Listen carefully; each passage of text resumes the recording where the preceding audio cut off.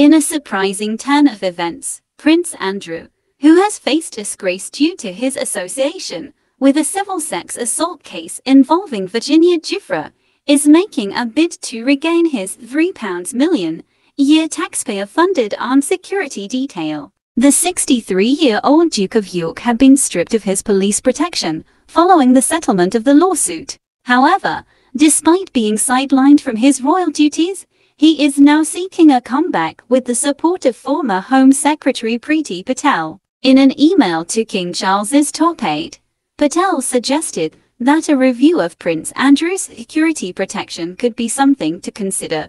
She cited the example of Prince Harry losing his security detail as a reference point. Nonetheless, it was revealed that Charles's private secretary, Sir Clive Alderton, holds no authority over royal security arrangements. This leak prompted Patel to apologize to the king for her involvement. Royal expert commented on the situation, expressing that King Charles is likely to be embarrassed by the controversy surrounding the issue. She highlighted that Patel's meddling was not only unwise but also unfair to the king. Seward emphasized the public's ongoing question: why should taxpayers bear the cost of £3 million annually to safeguard a man who seldom ventures out of his residence? This unexpected intervention from Patel comes after discussions with Mark Gallagher, Prince Andrew's PR guru. Although Patel did not disclose the recipient of her email, she publicly apologized to the king for the leaked correspondence, acknowledging